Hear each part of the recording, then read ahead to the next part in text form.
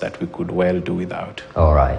And one of the biggest issues that has been in the discourse, economic discourse and general discourse in this country, especially at this time with the introduction of housing levy, a lot of people are chipping in now. The Architectural Society of Kenya has also weighed in on the ongoing housing debate, urging government to prioritize its approach by engaging with stakeholders in the establishment of the Kenya National Housing Board under an active parliament to create a regulatory framework to govern housing in the country. Let's listen in.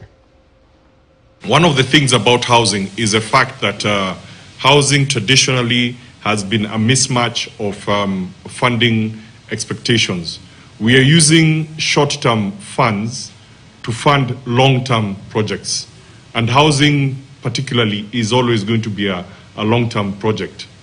So we are using commercial banks who should be lending money to manufacturing, to retail, and we are using that money then to do housing. And that is why we are having all these sorts of failures in the funding structure. So the housing fund ordinarily should come and give us a long-term structure for onward lending to the ordinary mwananchi.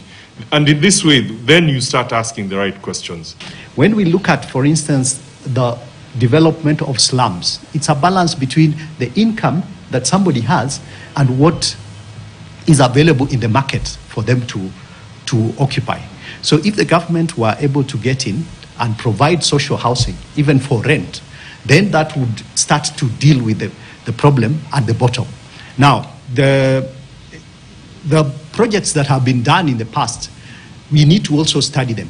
For instance, there's a project which was done in Pumwani High Rise. And the people who are living in the slums were sampled and they were taken and they were given houses, and they were on a 25-year program to pay for those houses. Many of them rented out those houses and went back to stay in the slums. We are really reiterating the need of formation of a framework that can analyze these things. You know, we have seen even in the news, numbers are being thrown about the costs and everything like that. But what we are trying to say here is there's a lot more that goes into housing. Housing is not just the construction of a house. There's an entire ecosystem that we need to look into. All right. Ken, we've seen the housing PS talk about this from almost last week, 2 weeks ago. It's been a discourse that he's engaged himself in. And from your assessment of listening to the vision carriers of this housing levy proposal, was there consultation with industry players?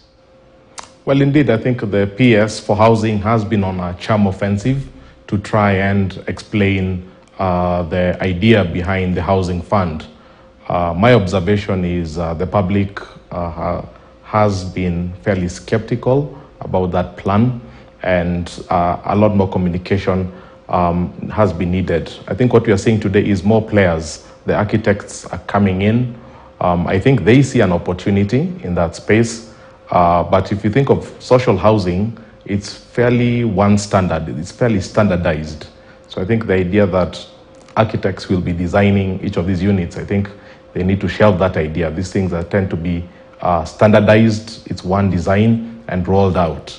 But I think to their point is they need to have far more consultation on what needs to happen. And I think there has been some proposals to request for that to be shelved, maybe for a future fiscal year when Kenyans are not feeling the burden of weight. You know, Noah, for somebody who earns about 50,000 shillings today, his take home is about 29,000 shillings. That's about 58% of his income.